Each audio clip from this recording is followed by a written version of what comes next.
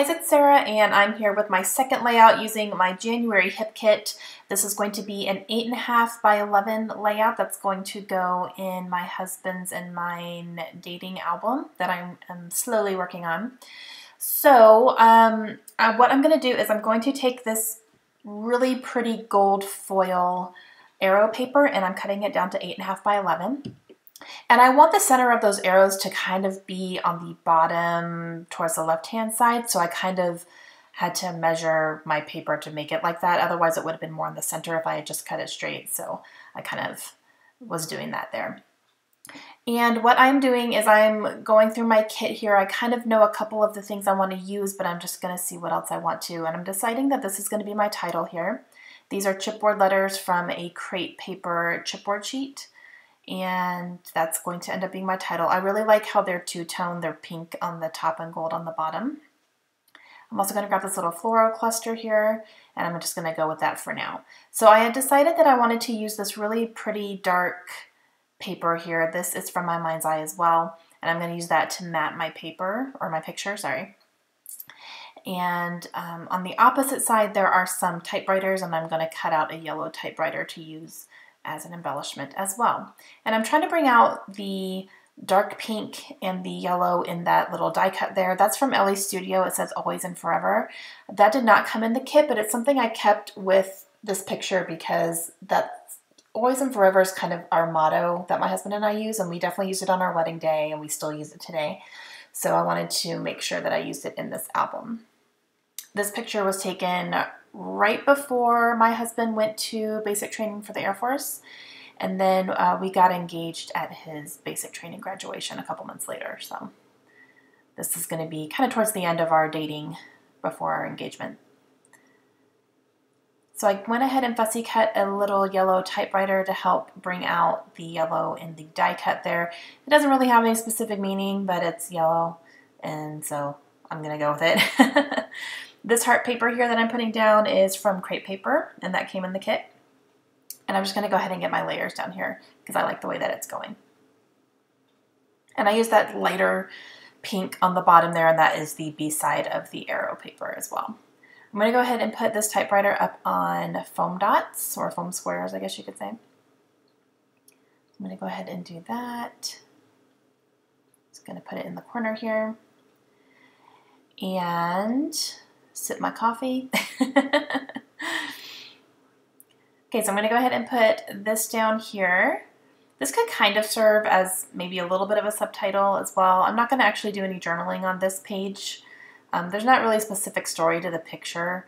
I mainly wanted to highlight the Always and Forever because that is something that we say to each other all the time. Okay, so I'm going to go ahead and put this chipboard floral right over top of that. And then my title is going to go right above my picture.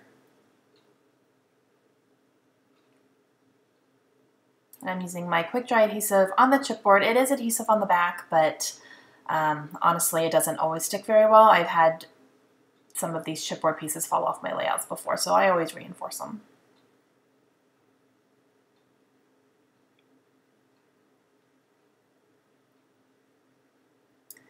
Okay, so I like the way that that's looking, and now I'm going to go through the rest of my kit here and see what else I want to use. There is a brad off of that My Mind's Eye package there, and it has a pink ampersand in the middle, so I'm going to put that in the middle of the O here. It'll just highlight the ampersand as well. And then I'm going to put a piece of washi tape on the back of it just to keep it from snagging my page protectors and other layouts on my album.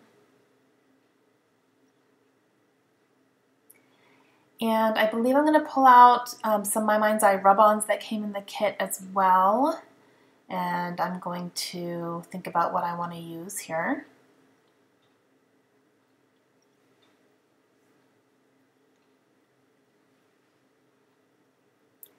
And I decided I'm going to go for the smaller butterfly. Now, this packaging is really strange. I'd never encountered packaging like this before. It does have a layer on the back to protect the rub-ons, but it's clear. So I was kind of confused at first. I was like, wait a second, where's the backing? Are these going to rub off on everything? But the backing is clear, so that was pretty interesting. It took me a second to realize that. I kind of like it because you're able to cut them out and, you know, really move them around without having something, you know, really obscuring it. But it was just kind of interesting. So I was a little bit confused. I'm also going to cut out a couple of these hearts here on this rub-on sheet, and I'm going to use those as well. I'm just going to cut out a darker heart and then 2 lighter pink hearts.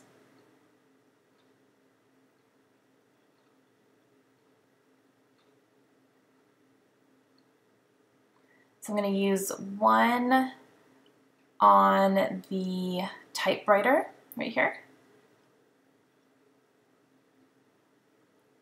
And then I'm going to use another one on the die cut right on the ampersand. I'm going to use a darker one there.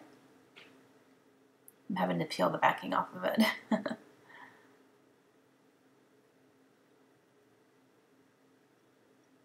And then the third one I'm going to use up on the floral chipboard there.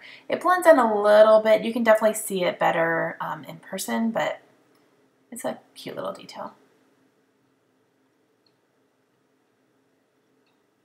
And then that's going to be it, guys. I think about maybe trying to back the layout with that darker pink paper there, but I didn't have enough room. There wasn't enough, so it didn't work. But I'm happy with the way that it is, so I'm just going to leave it, and I'm going to slip it into my album here soon. So I hope you guys enjoyed it. If you have any questions, please let me know, and I will leave a link to the Hip Kit Club website in the description if you want to go check them out. Their kits are awesome. Hope you guys have a great day. I'll see you again soon. Bye.